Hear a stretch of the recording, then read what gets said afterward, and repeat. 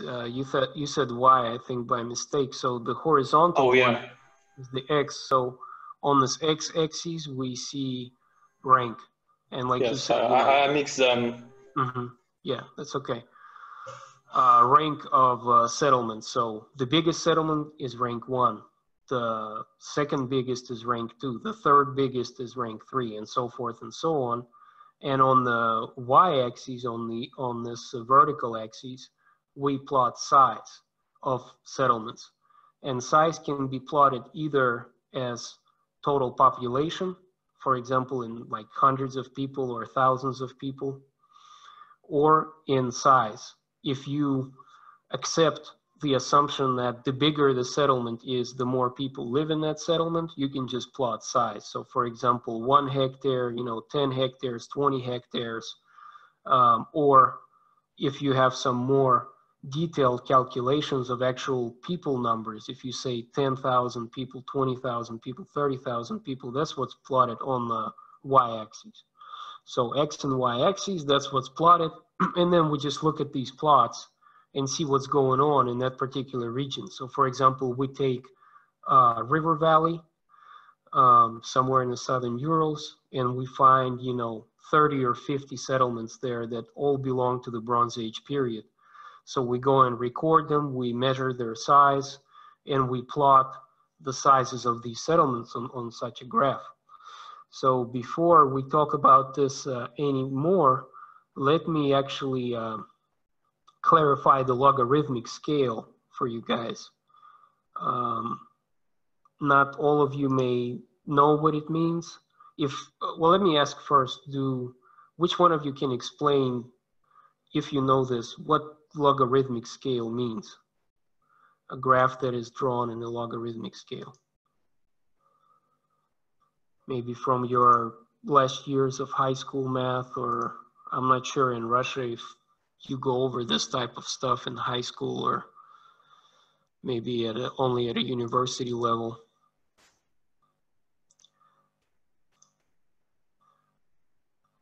Okay, I don't see any hands up. Okay, Vlad, go ahead. I will try. As I remember, logarithm show in what known as term in English stepping, you need to put this number to get another number, as I remember. So in the graph, it allows us to avoid some maybe road change of line and make it visible for us. So in case of line, it's I can't explain it how it looks, but I hope I was understandable. Yeah, and it's not easy to explain, but you definitely had some valid points, some good starting points there. And I don't want to confuse you guys, so I will not talk about logarithms or anything like that. I will just talk about the logarithmic scale, just what you need to know in regards to these graphs, because if you don't know this, then it will make it difficult for us to keep talking about this.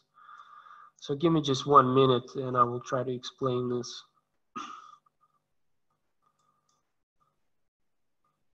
I will be drawing this. You don't need to redraw this, because what I will do, I will save these drawings and then post them on Canvas.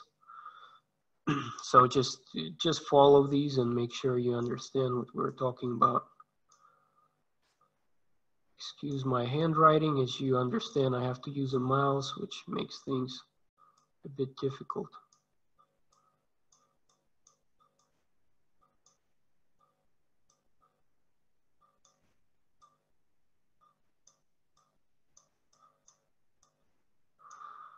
Okay, so here I drew a graph in a regular, it's also called arithmetic scale. Your regular graph that you guys all know and love from, your previous coursework. So here on the x-axis we have a rank. You all understand what a rank is. And on the y-axis we have size of a settlement. So in a regular scale, our values on the x-axis go 2, 3, 4, 5. But a logarithmic scale, instead of adding one item, we multiply the previous item by some magnitude, by some exponent. And depending on what logarithmic graph you're looking at, for example, the graph that you looked at in the Drennan article, in the Drennan and Peterson 2004 article, they used the logarithmic scale of 2. So they multiplied each item or each number in the graph by the scale of 2. So in this new logarithmic scale, if I'm using a magnitude of 2, but you can use a magnitude of 10, for example, or 20, it's up to you. So when we're talking about the magnitude of 2, our first item here will still be 2, but our second one will be 4, our third one will be 8, and our fourth one will be 16. So you see, I'm multiplying each number by 2. 2 multiplied by 2 is 4. 4 multiplied by 2 is 8. 8 multiplied by 2 is 16. And then this next one would be 32, right? So that's the difference between logarithmic scale and regular arithmetic scale. And the same thing would be happening along the y-axis. Our first one would remain intact, but our second one would also remain intact because 10 multiplied by 2 is 20. But our third one will become 40 because 20 multiplied by 2 is 40, and our fourth one will be 80. Okay, so hopefully that's clear. So that's the difference between logarithmic scale and regular arithmetic scale. This is what Drennan and Peterson are doing in their graph when they're talking about a logarithmic scale. Let me go ahead and save this just in case. Okay, so let's move on one step further here, and let me talk to you about why would we use a logarithmic scale versus regular arithmetic scale. Give me just 1 second here.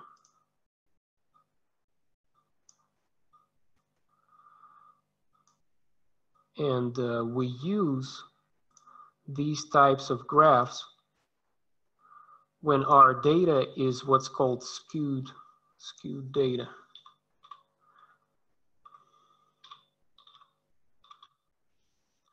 And let me show you an example.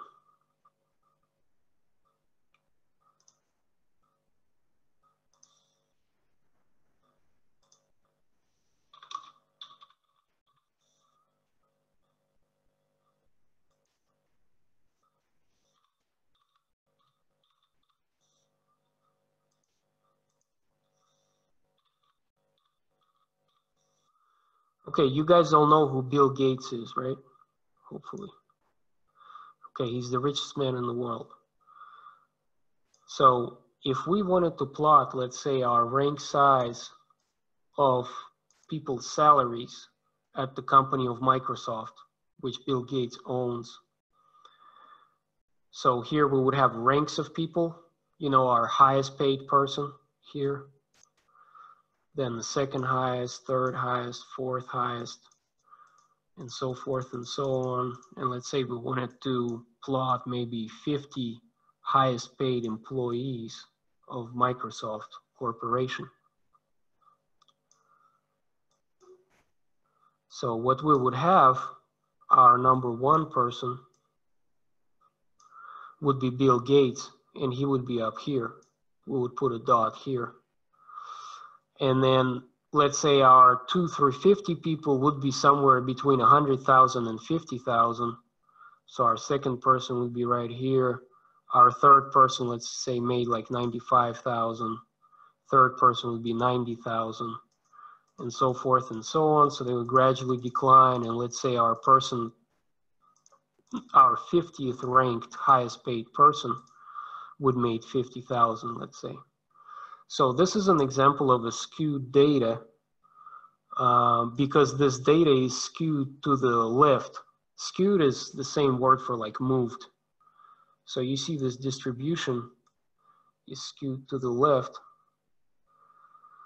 And so the problem with this type of distribution is it's difficult for me to see any kind of patterns among these, 2 through 50 ranked people, if I try to see, well, what's going on in these types of, in this group, is difficult for me to see because overall it's just like a more or less flat line here. And if I wanted to get into the intricacies of, our 40 through 50th ranked, between 30th and 40th ranked people, well, what's going on? I can't really see much because this graph is messed up by this one outlier, one extreme outlier person who's making $1 billion. And so in this case, for me to evaluate the data better, for me to get a better picture of what's going on, we use a logarithmic scale. Okay, so if I built this graph in a logarithmic scale, it would look much better, and I will show you an example in just a minute. So I'll go ahead and save this. So this is what we're doing here, and this is what we're looking at. Okay, let me just stop the screen share. Let's move on to question number 4 with that in mind. So, Julia, can you read question number 4, please?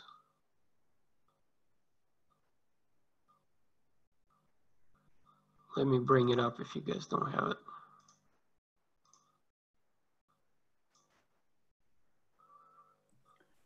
So what does the rank size rule suggest? Okay, so what is the rank size rule that Drennan and Peterson are talking about?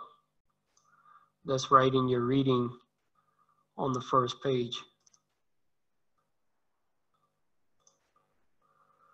I believe it's on the first page in the right column. If someone can just read that off. Yes, I see Julia raised her hand first. Go ahead. So the rank size rule suggests that we might expect the rank 2 settlement to be half as large as the rank 1 settlement, and the rank 3 settlement to be 1/3 as large as the rank 1 settlement, and so on and so forth. Yeah, exactly. So basically, the second largest settlement is half the size of the largest settlement, and then our third ranked settlement is 1/3 the size of the largest settlement. Our fourth ranked settlement is 1/4. So basically these settlement sizes, whether in population or total area, they decrease in this type of proportion. When they do, that's called a rank size rule. Okay, now let's move on to question 5. Tatiana, can you read that for us, please? Okay. What are the major types of rank size distributions? Mm-hmm. Okay, so what are the major types? Can someone name them for me?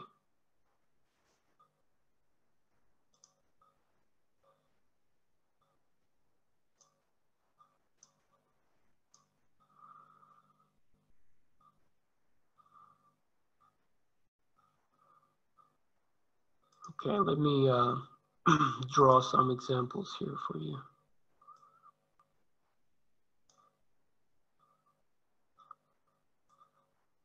So what I'm asking is, what are the major types of these rank size plots that we see in analyzing all kinds of settlement systems, whether prehistoric or modern? Yes, Vlad, go ahead.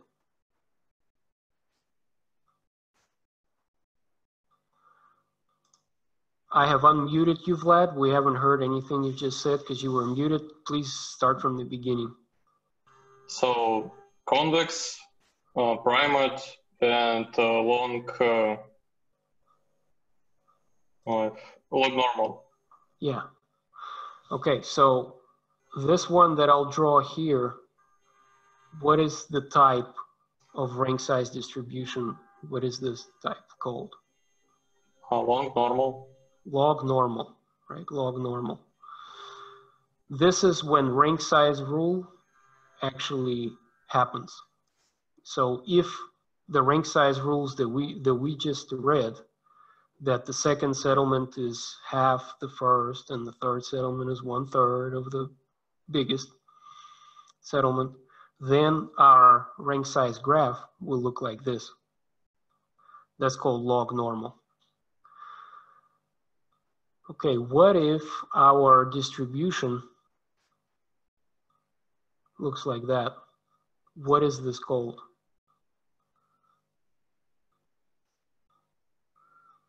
If this black one was log normal, yes, Vlad? This one called convex. Convex, that Yes. means выпуклая, right? Выпуклая. Yeah. So this is a convex type of curve or type of rank size distribution. And finally, let's say we have something like this.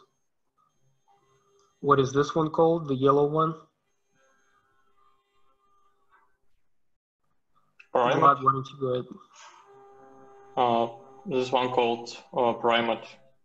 Primate, okay. Or it's also can be called as concave, вогнутая, concave, convex, concave, and it's also called primate. And why it's called primate, we'll talk about in just a second. And there is also one more type that Drennan and Peterson are talking about. Pick a different color here. Something that's sort of a mix of two. If it looks something like that, like this blue line, what is this one called?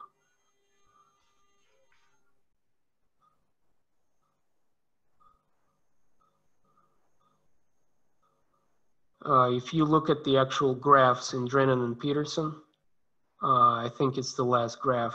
What does it say underneath that graph? Primo-convex. Yes. Primo-convex, right?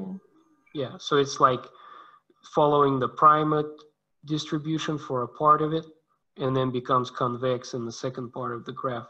Okay, so these are the four basic types.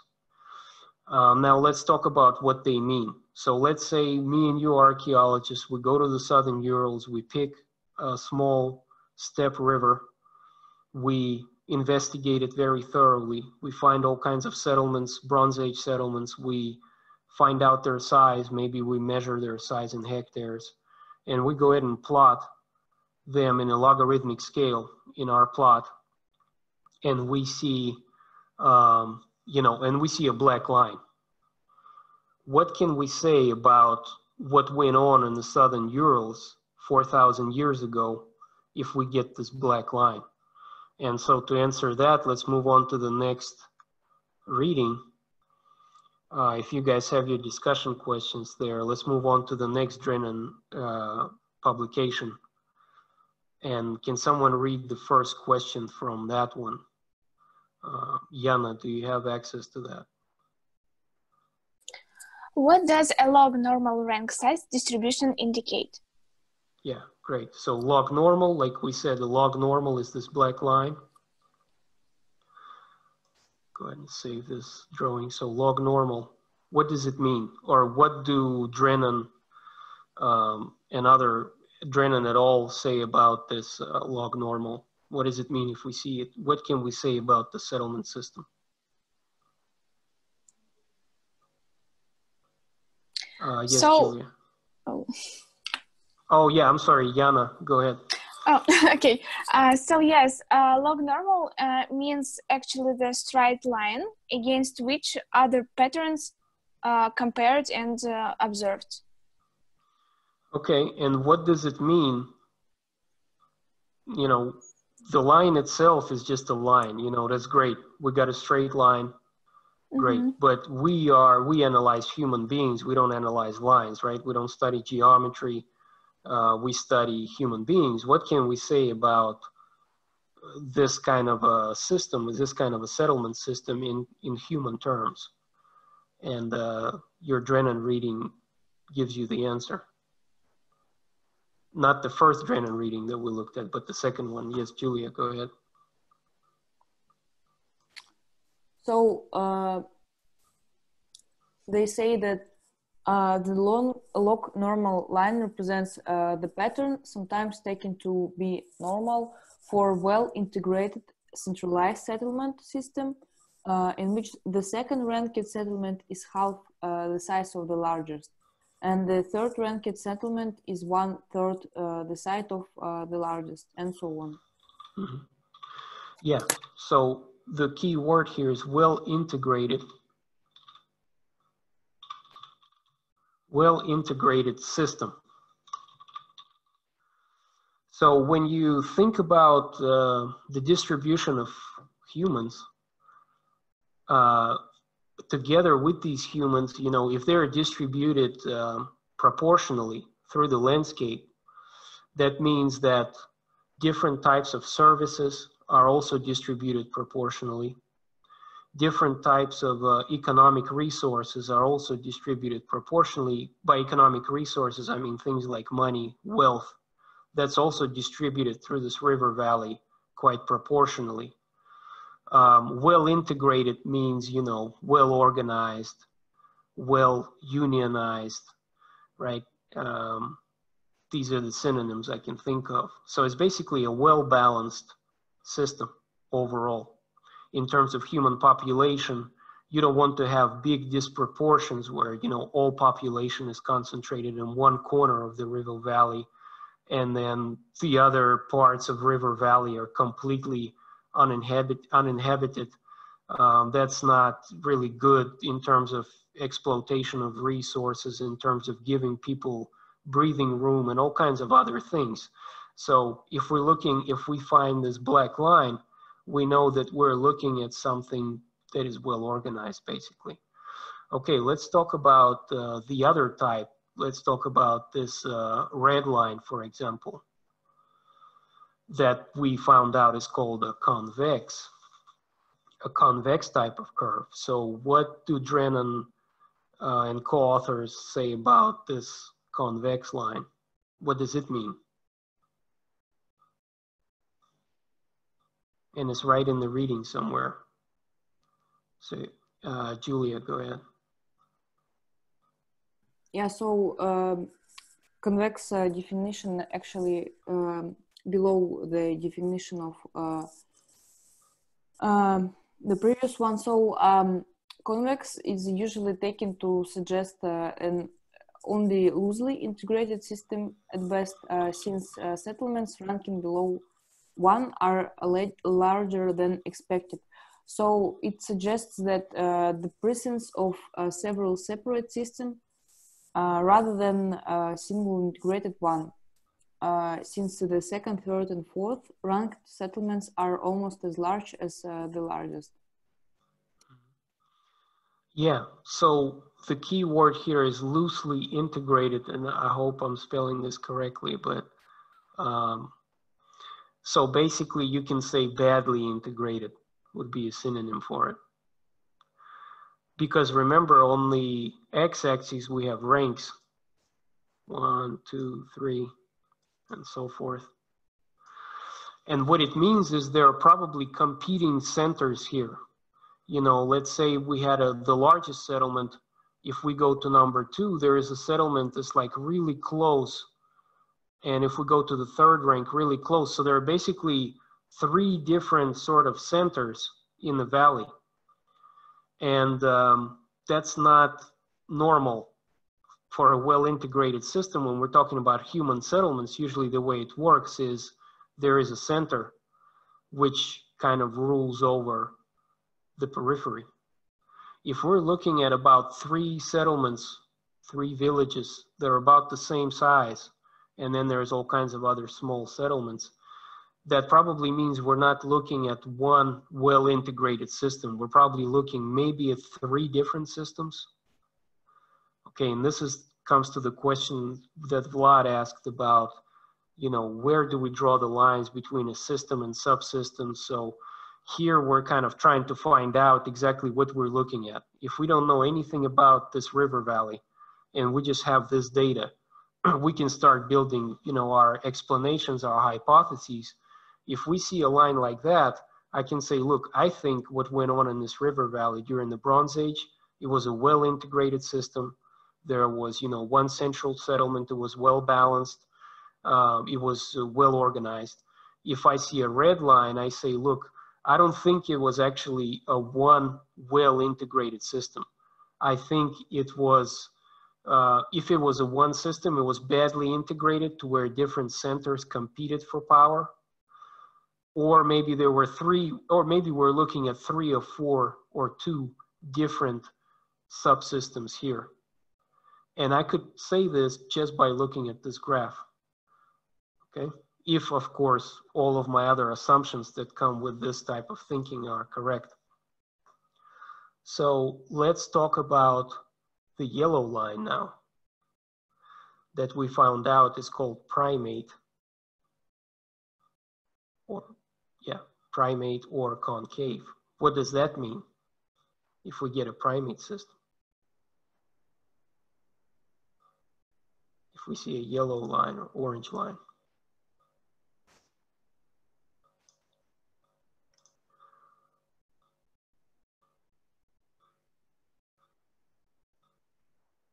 It's right, the answer is right in the text from which Julia has been reading out of. Yes, Julia, go ahead. So if I'm not mistaken, it has a central settlement, which is quite considerably larger than even the second ranked settlement. Yeah. So it's called primate system. Prime from Latin means first or chief. So for example, words like primal. So primate means, and that's why it's called that, primate system, meaning there's one huge center that just dominates everything else in that river valley. And this type of system, we're definitely looking at one centralized system, but it's not very well balanced for the reasons that I have stated already, right? Because in terms of all kinds of phenomena, in terms of, people's health, in terms of distribution of different services, all of the things that come with human population, you want those things to be kind of distributed all over the region more or less evenly. And if they're not, you're looking at a disbalanced system that will probably experience some problems. You're looking at a center that's probably overpopulated, and you're looking at other areas of that river valley that are relatively unused, where more people could live. So this is kind of the example. And let me go back to I'll go ahead and save this and post it. Not sure how helpful these graphs will be to you guys, but they will be available in case you want to look at them. So let's go back to the questions. What is the next question that's on that set of questions? Can someone read that off?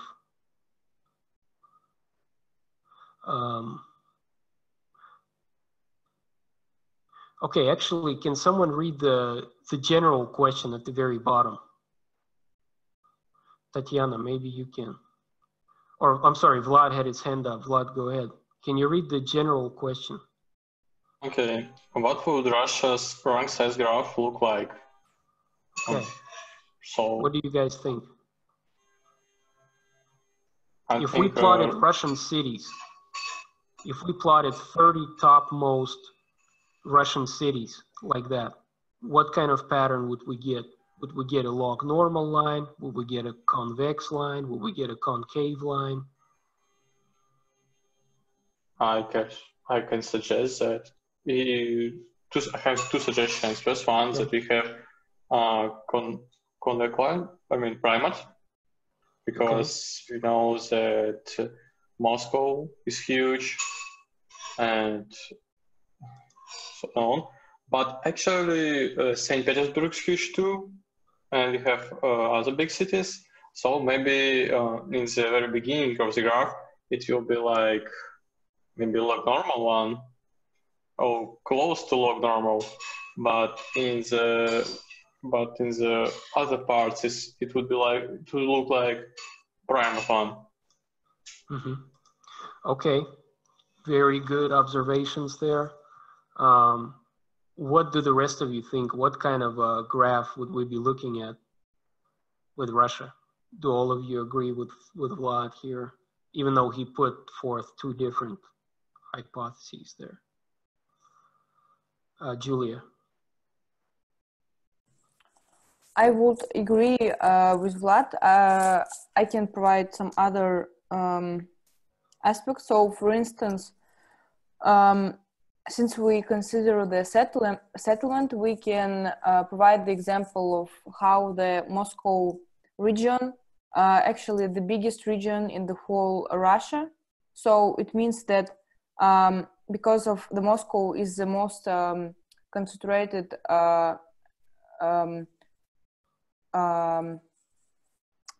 economic center, since in Moscow all the oil companies and so on from the whole Russia are centralized there. So we can trace some connection from the fact that it's the most organized center from the perspective of its economics, and that it connected to the fact that the settlement in this region is the largest. If we compare this region to other regions of Russia. So I think that it's a primate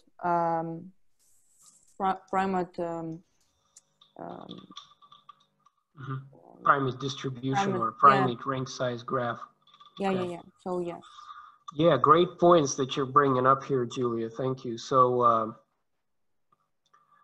this only plots population, remember, but from that we're making some conclusions because, like I said, we're assuming that together with population we can talk about other things, because besides population, what we're really trying to tease out of this is we're talking about the whole system politically, economically, and even if, like Vlad said, first of all, I don't know, I haven't plotted the actual distribution of Russian cities. My guess is also like Vlad's and like Julia's that it would be a primate distribution because Moscow is so huge. And depending on if we plotted, if we included all of the suburbs of Moscow too or not, where would we draw the limits? But even if St. Petersburg, let's say, is close, which is, it's actually, I'm looking at on the internet right now, Moscow's population is about 12 million. St. Petersburg is about 5 million.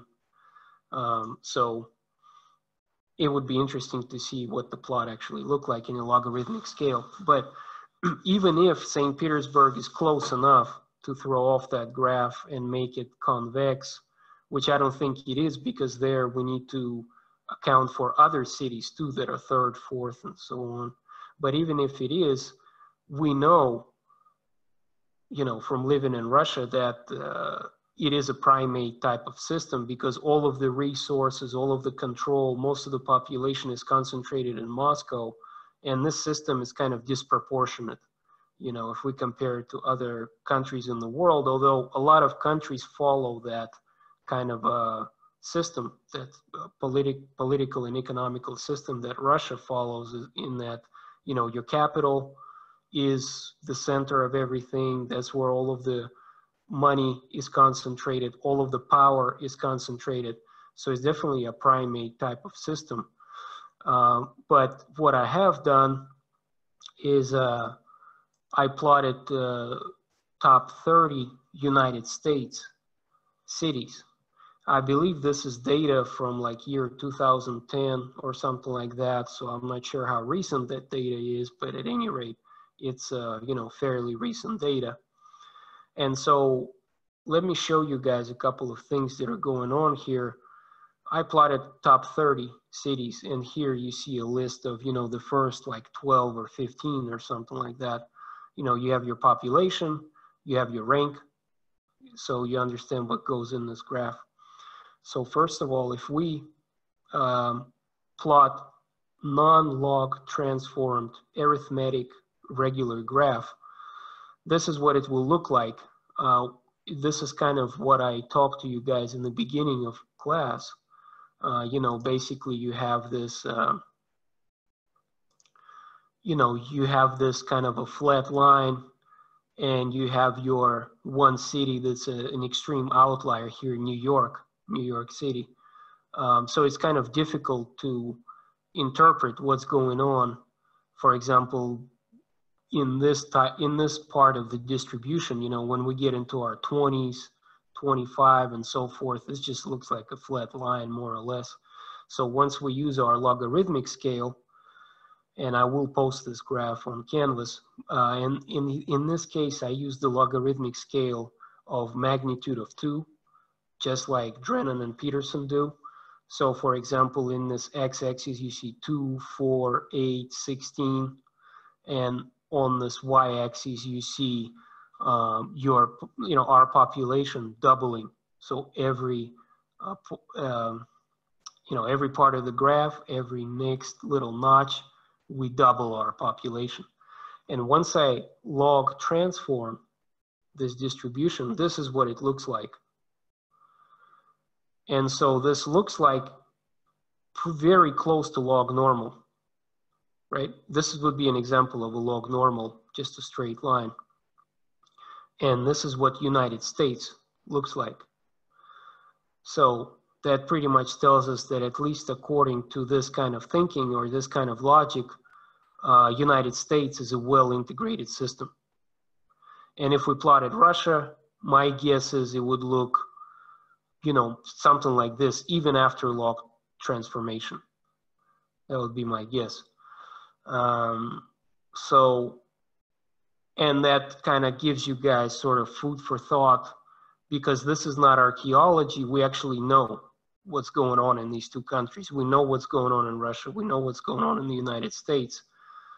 And you can see how accurate this kind of approach is, or whether you believe this type of approach, or you think it's valid, or whether you would use it and trust its results in terms of archaeology. And as far as plotting Russia's, I wanted to make it an exercise for you guys to actually get the data and plot it like that. But I think it will be, I may do it, you know, next time I teach this class, but for now I won't make you do it, because messing with these log graphs could be kind of complicated in Excel. So we have just one more minute left. So at this point, we'll part ways. I don't want to hold you guys up too much. So any questions before we say our goodbyes here? Well, what would a rank size graph look like for Russia, right? We wondered and we made our guesses. So in the meantime, I've actually constructed a graph, and let me just show this to you guys and see what you think. Give me just 1 second here.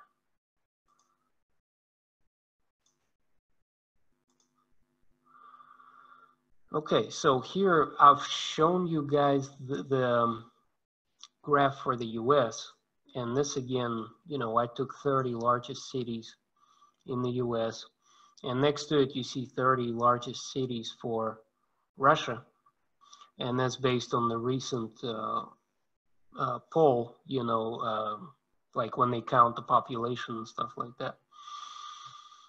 So looks like Julia and I think Vlad mentioned this as a possibility, that you guys were right in that, you know, Russia's, if we draw a line through it, that Russia's rank size graph looks like a primate type of graph, right? If you guys remember what we talked about the last time. So I just, and you know, US's graph is closer, resembles the log normal, even though it deviates, because, you know, these types that we discussed, they're idealized, you know, models, and in real life, things look a little more choppy and dirty, right? You'll never find a perfect log normal or a perfect primate graph but you will find something that's closer to one type or the other. And, this is an interesting comparison. So I just wanted to finish that off, but now let's get to Vlad's question that we didn't have time to answer. Vlad, maybe you can repeat your idea that you had the last time, if you remember it. So as I remember, the question was, why can we be awareness? Not like this. Why do we think that in the past this spreading of settlement in the prime way or in the convex way should tell us that connection between that. Well, give me a second. I'm sorry. So if we see in the past settlements and we see that there are a few different big settlements, why do we sure that there was not so much interconnected, or they were not interdependent? Why we can make this conclusion about them? I mean, why are we sure that some principles of past societies didn't change with time? Mm-hmm. Yeah, that's a good question. It's like a very fundamental question, actually, to archaeological endeavor, to archaeological theory. What you're saying is, okay, so let's say we, like I said, went to the southern Urals, took a river valley, documented all settlements very well, plotted them on this rank size graph, and we get a certain type, let's say we get a convex or primate or log normal. Why are we so sure that we can actually conclude that this was a well-integrated system? Maybe we can conclude it, I think that's what you're saying today, based on, like I just took US and Russia, and we can say, okay, this is a very centralized system and this one is not. But how can we project these types of principles to, 4,000 years ago to some river valley in the southern Urals, right? Is that kind of what your question? Do I understand it correctly? Uh-huh. Okay, and that's sort of open for discussion. Let's see what kind of opinions you guys have. What do you guys think? Do you think that we can or that we can't project these types of principles to the past, to 4,000 years ago, when like a completely different society lived in the southern Urals? They had a completely different way of getting food than we do now. They did not have the technologies that we have. They were not industrialized. They didn't have tractors and factories and stuff like that. This was a very different type of society, very different type of social structure. Do you think we can, or do you think we cannot apply these principles that we use in constructing rank size graphs to these past societies and to different types of past societies? They were not even states, for example. They did not have official governments, or they did not have a writing system. Very different from us. But do you think we can still make some conclusions by constructing these rank size graphs? And that's more of an opinion. There's not a right or wrong answer. I just want to kind of see what you guys think. Maybe Tatiana, do you have any thoughts on this?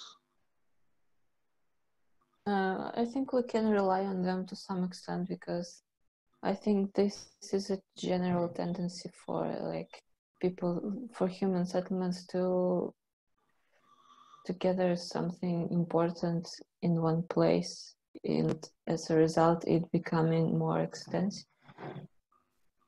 But we, of course, have to take into account the particularities of times and the society constructions and so on. Okay.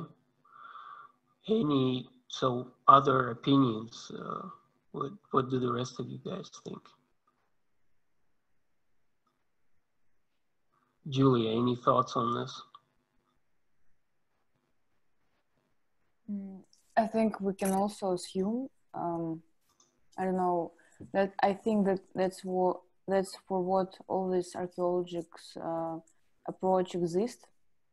Try to measure the data as properly as it's possible, as closer to maybe some objective measures. I don't know, maybe comparative analysis can be useful in this way when we, for instance, we observe some huge area, try to firstly we try to observe in this area some particular elements, and then try to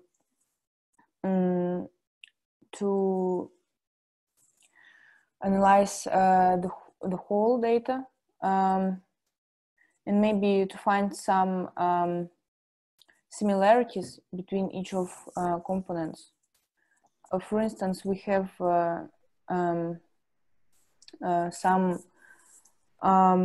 material culture from two different type of settlement, where households were really different by its shape and maybe some objects, but when we can compare them, we can understand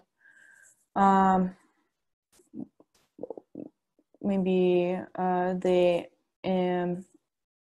environment conditions, maybe somehow they were different from each other, despite the fact that there is the same area. I think that it's possible, but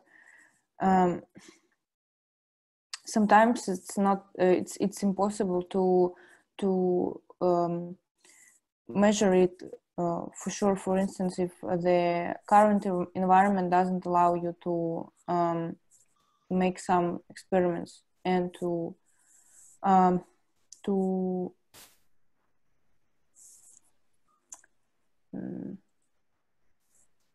check this idea, to test some hypotheses.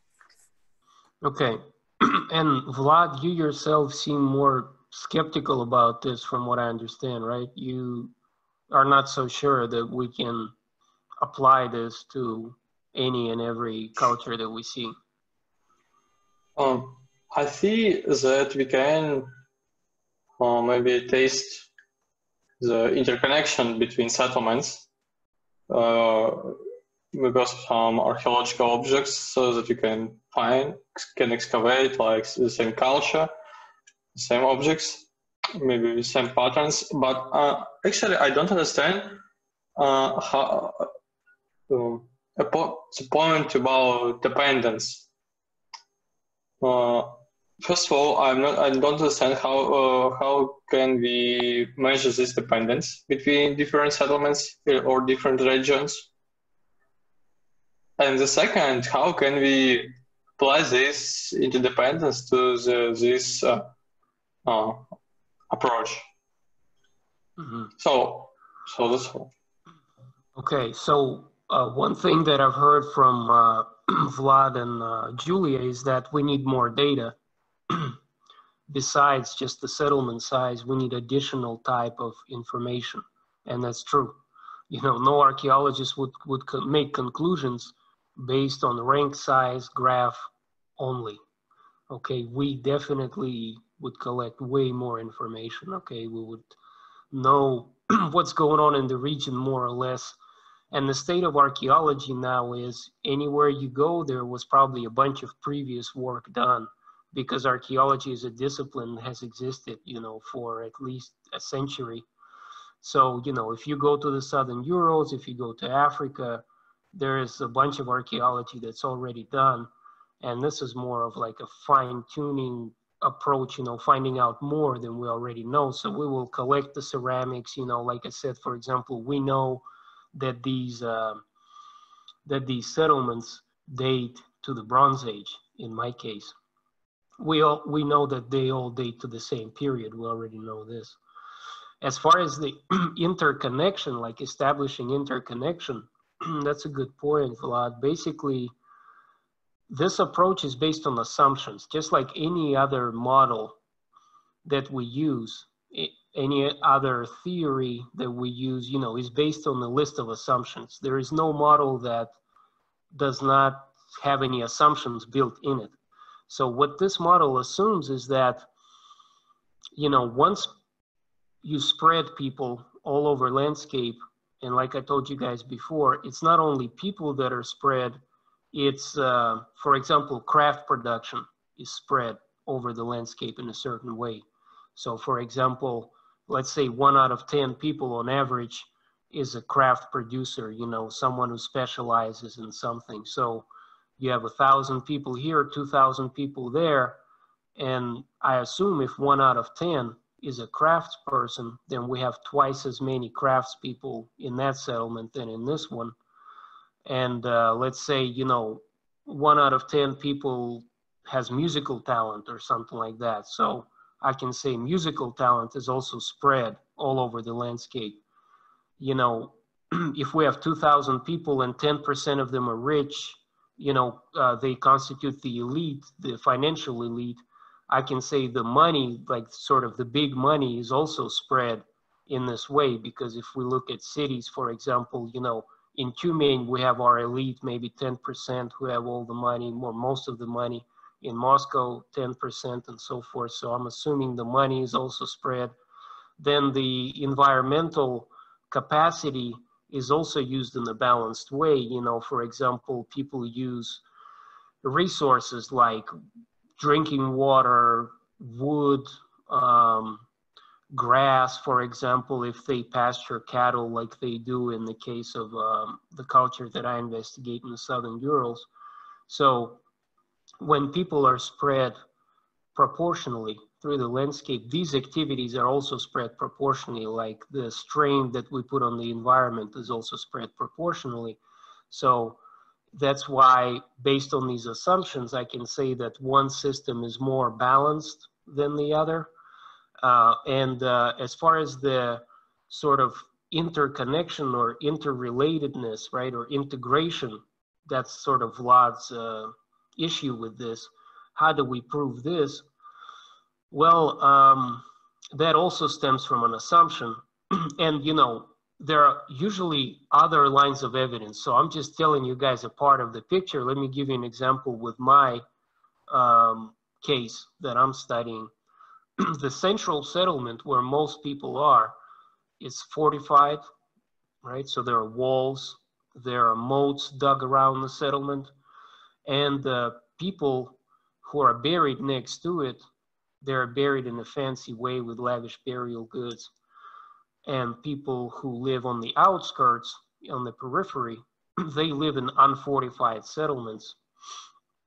And it seems like that most of the metal production is concentrated in the central settlement. So from that, you know, we can say that probably the central settlement is where the elite was that ruled over the surrounding territories. But even if we didn't have that evidence, you know, basically more people, like I said, means more services, more activities. So at least we can talk about an asymmetry between these settlements. Like if there is a huge settlement and a small settlement, in the huge settlement, there are just more opportunities, there's more information, there's more communication. And in the small settlement, you know, let's say a small settlement where only 20 people live, like a small village, and here's a town with 1,000 people, right away, without knowing anything else, I will tell you that people who live in the, you know, 20 people village, they are disadvantaged in terms of what's available to them on a daily basis. For example, you know, if there is a temple, it's in the city, and if they want to go to the temple, they have to go to the city. They have to cross through the fortified walls and stuff like that. So we can talk about that for a long time. But the basic idea is, if you agree with the assumptions of this model, that with the spread of people, all kinds of other things are spread, like resources, craft production, information, knowledge, right? Everything that comes with a person is a container for all those things. Then you can talk about interdependency, but of course, you know, you need to look at other data as well. You need to look at, you know, in my case, warfare, who has the power, who has the means to protect maybe these surrounding villages when they run to the center at the time of war and stuff like that. So hopefully that clarifies, you know, this kind of situation for you guys. But also, and here's another point that we will get to right now. When you have your model, to prove that it works, you need cases, you need instances. Okay, for instance, I'm showing you a case right now. If you look on your screen, this case supports this model.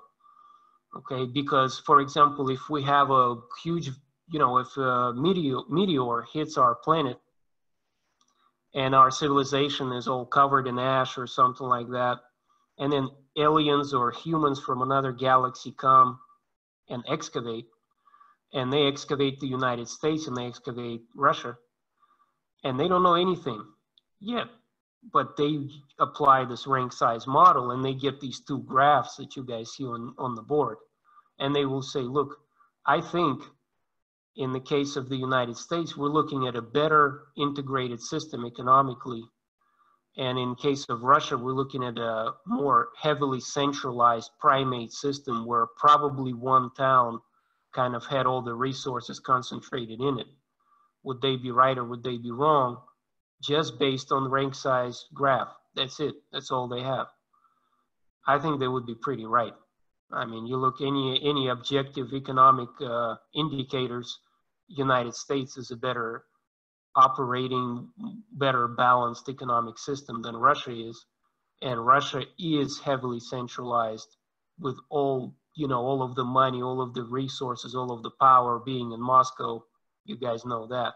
So that's a case to prove that, okay, rank size model or rank size graphs provide good information.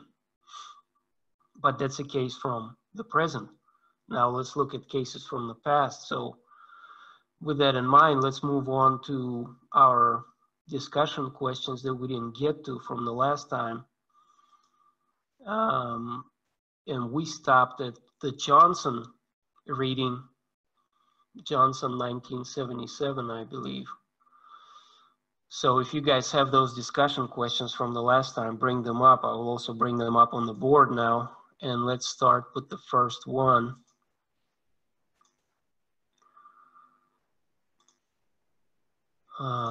Okay, so Maria, can you read the first question for us from the Johnson 1977 reading? Yes, I can. What is the rank size pattern for terminal SUSE A? What is going on archaeologically? Okay, so let's try to go through this, you know, one by one. Basically, there are 3 periods, and I'm asking you what's going on in these 3 periods in terms of rank size graphs.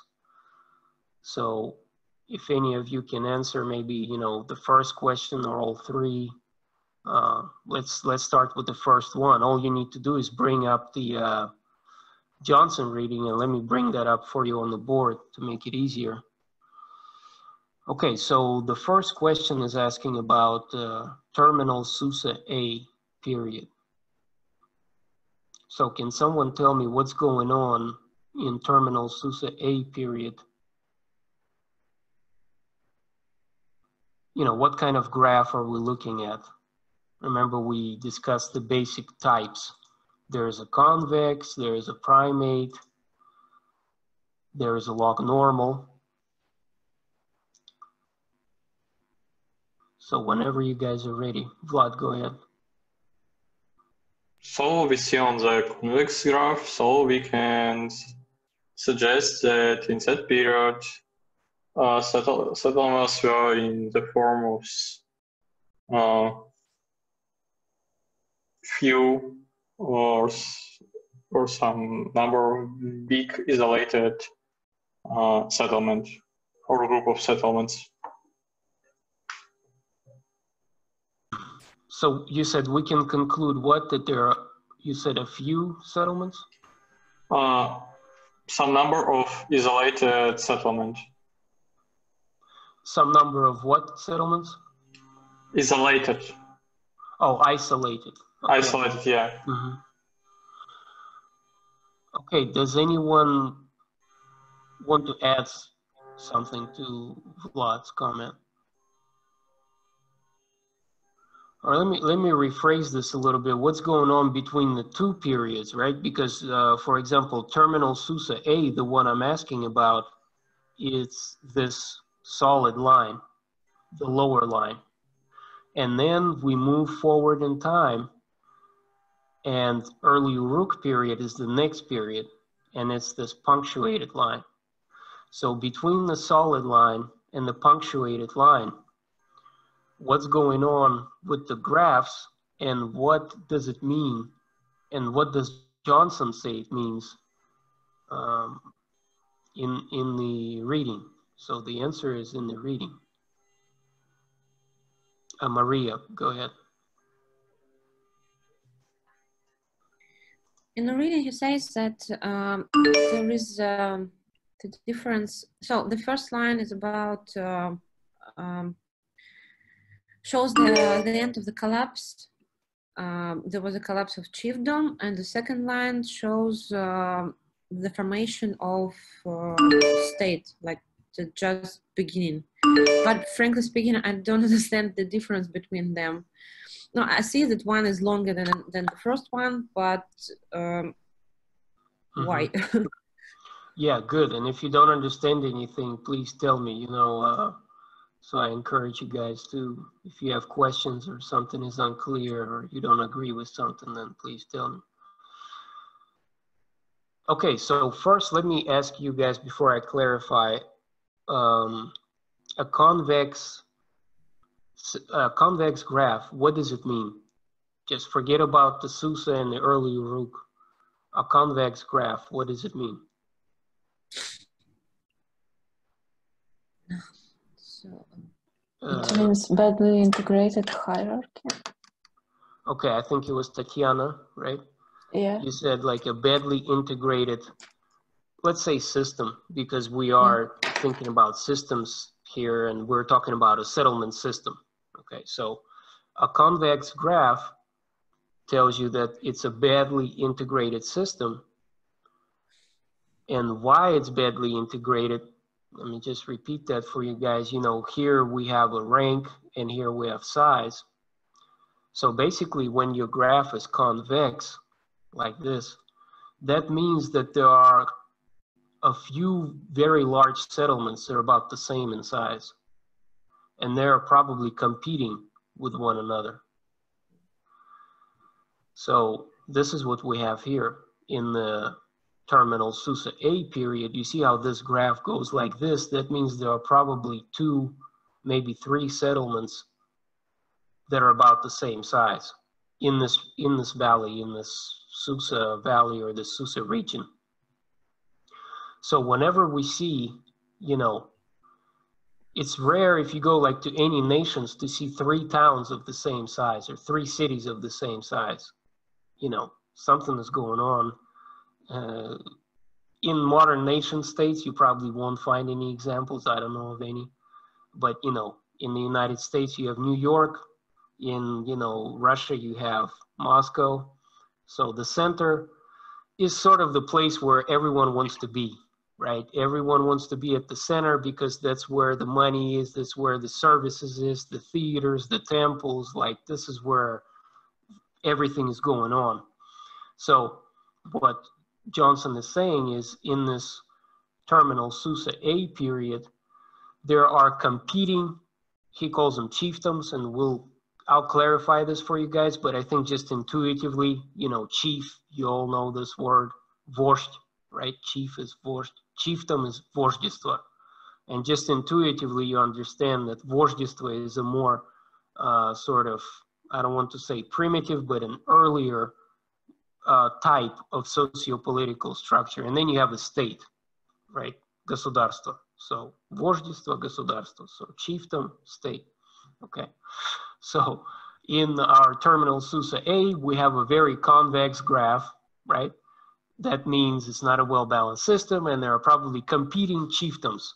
Chiefdom 1, Chiefdom 2, Chiefdom 3, and he's talking about four autonomous, meaning independent chiefdoms. So, do you see any difference in graphs between this graph and this graph? So what is that difference? What's going on? What's going on just with the graph here? Is there any changes at all, or do they look exactly the same? Yes, Vlad? We can say that some big settlement emerged in the graph B. And, okay. Mm-hmm. And we can say that the difference between the first few biggest settlements become less. And the difference between, so that's all actually. Yeah, and that's correct. And overall, I would say this punctuated line is getting a little closer to the log normal overall, right? Like if you look at this gap here, so this is a log normal. This is hypothetically what this, given these population numbers in terminal Susa A, this is what this line would look like if we had a perfect rank size rule, perfect log normal distribution. We would look at this type of graph. And the same for this, these log normal are these perfect case scenarios. So in our early Uruk period, the punctuated graph is closer to the log normal than in the previous period. Like if you look at the gap, here, if you look at the gap here versus these gaps, is getting more closer. So the system is getting more integrated, and we don't see the convexity, выпуклость, right? The convexity of the graph decreases. So that means that, these competing centers are disappearing. Probably, one center is becoming larger and the other ones are declining in size, or one is becoming larger while the other ones remain the same. So this is what's going on. And when we get to the middle Uruk, this is this, not the punctuated line, forget this punctuated line, but look at this solid line.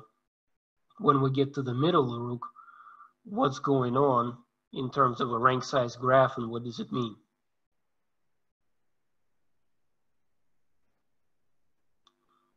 Maybe someone besides Vlad can answer this. Yes, Maria. So here we can see that there is, but according to the text, as text explains, we see that the power of, not the power, how to say right, this is state level controls extends, and that's why this line is longer and doesn't go down, as I understand. Okay,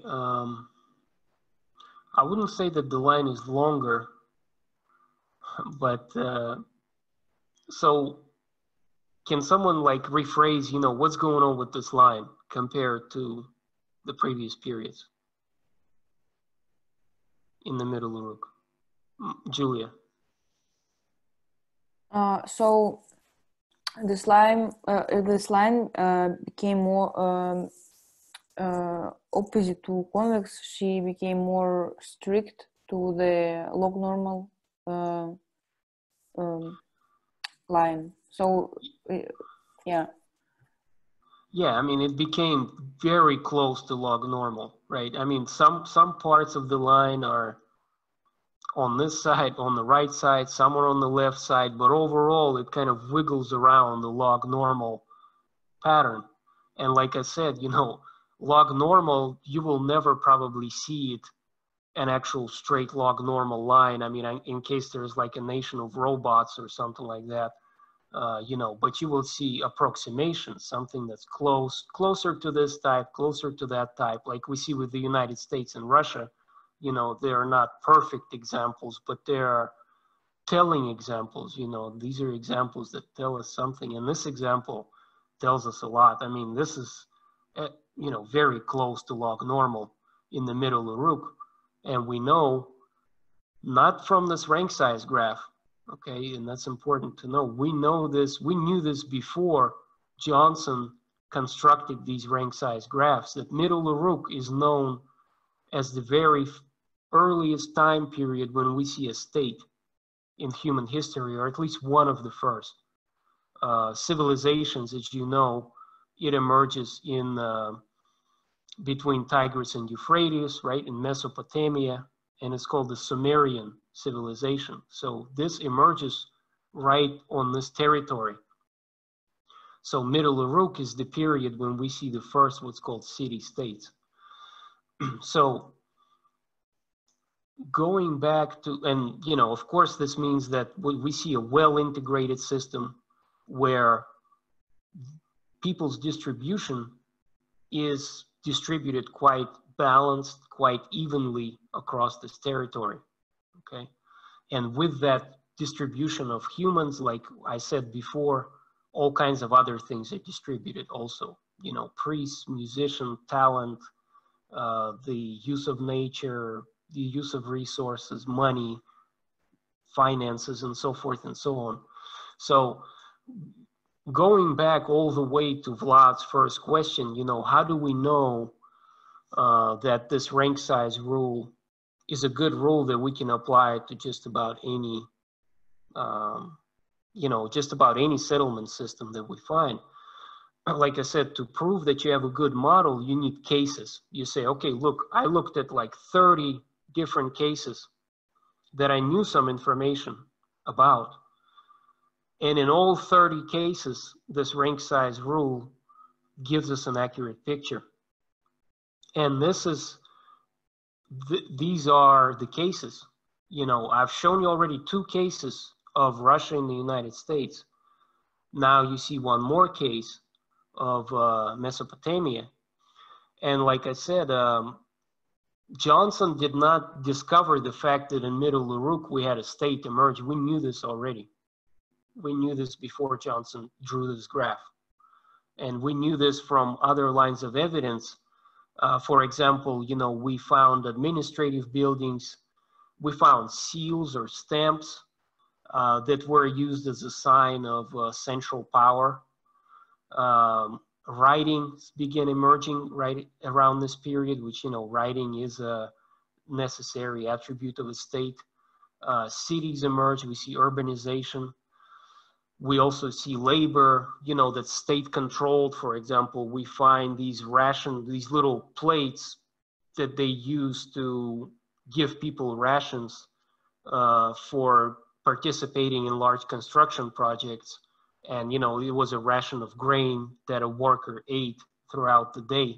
And we find hundreds and thousands of those little bowls spread all through the territory. So that means they were centrally controlled, state-controlled construction projects going on.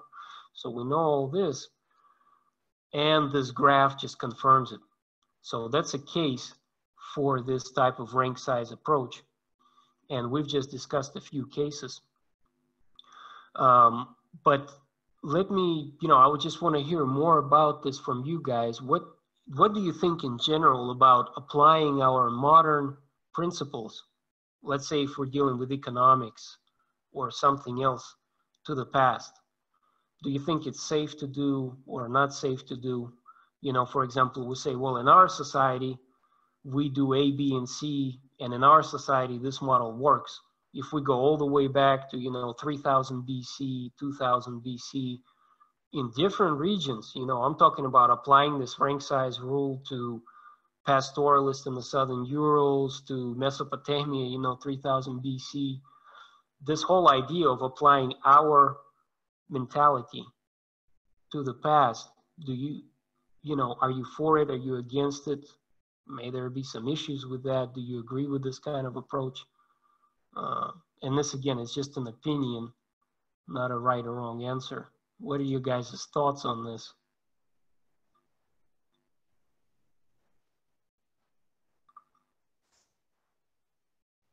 Tatiana, maybe you can say something about this. About applying our knowledge of society on the previous time. Yeah, about applying, you know, our models like rank size. You know, let's forget about rank size, but just in general, you know, let's say we have a bunch of, we know a bunch about how our society behaves. And can we apply these models to the past or not?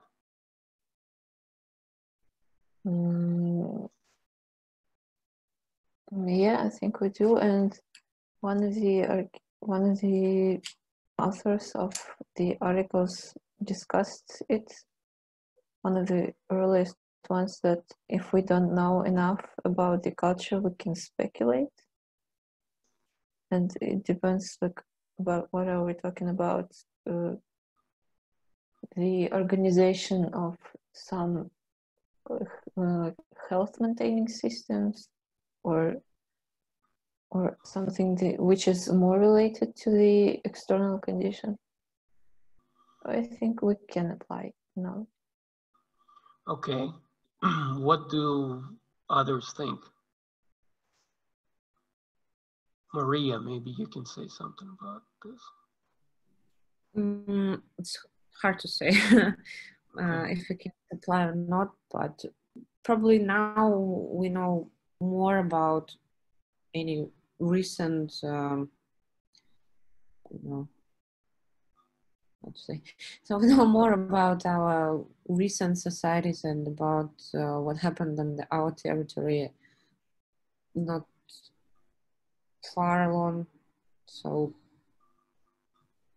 I don't know, is it helpful or not really? I have a different answer. Okay, and let me rephrase this a little bit. Do you think that these people in the past were same as us? Like they're thinking, give me just 1 second, please. No, of course they were different, and the way of thinking wasn't different.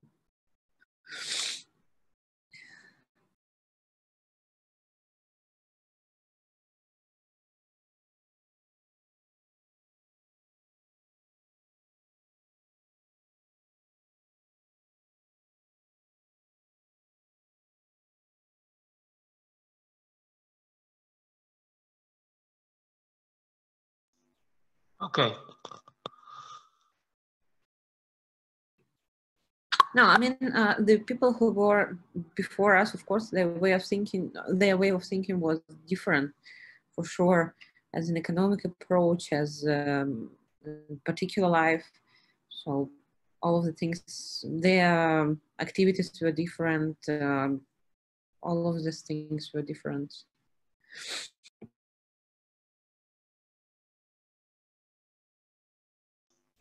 I'm sorry. This is kind of what I was driving at. You know, what is your opinion? You know, for example, it comes up often when we're talking about economics, like economical models of, for example, maximizing profits. You know, can I apply this principle of maximizing profits to 4,000 years ago? Were people thinking like that? Or are these models inapplicable to some, you know, hunter-gatherers, for example, or some Bronze Age pastoralists, you know, in the Eurasian steppes? What do you guys think about that?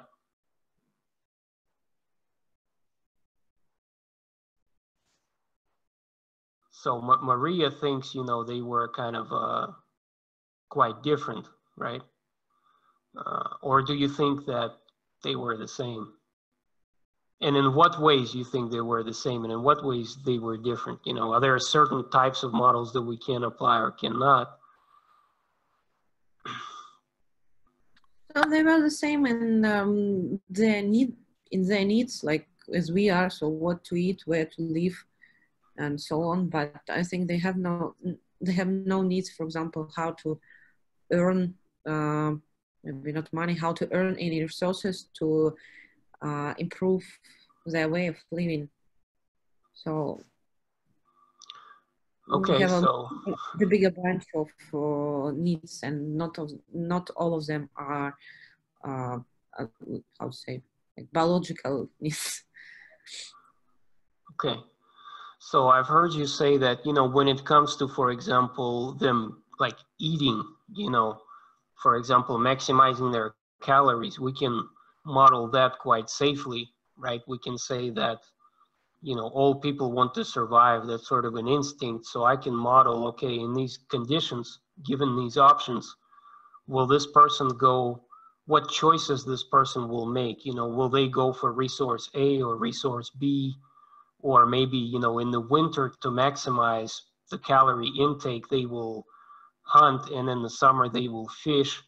You know, I'm assuming that they're rational. I'm assuming that they want to survive and they want to consume the most calories. But basically, you know, it's a more fundamental issue in archaeology, because there are some people who say that we cannot apply our modern models to the past.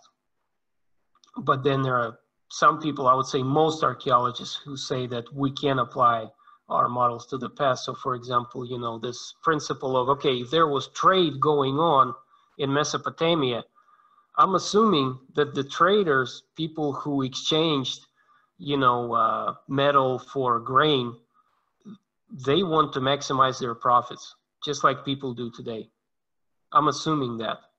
And with that assumption, I will go and test my data and build some models.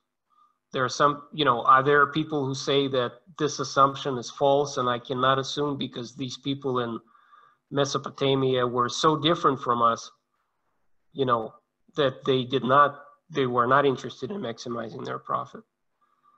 You know, it's up to you guys to sort of decide, but, or another example is, you know, for example, if I want to model a road, an ancient road, an ancient path from point A to point B, I will assume that people want to get from point A to point B by spending the least amount of calories or the least effort, which is the same thing really.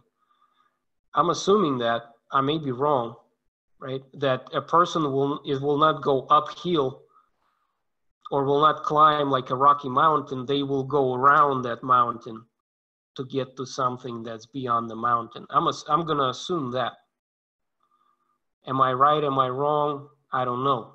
You know, it's sort of a matter of opinion. But if you take away that assumption, that will pretty much discredit 90% of archaeology. Okay? Because that's what we do in archaeology. We assume that, you know, we know some fundamental principles of thinking of these people. Without it, it's very difficult to analyze these people. Because if you say, look, these people were so different from us, their brain was completely different. You know, they like to climb the mountains, you know, for no reason. Or they like to not to get profit. They like to lose money during trade.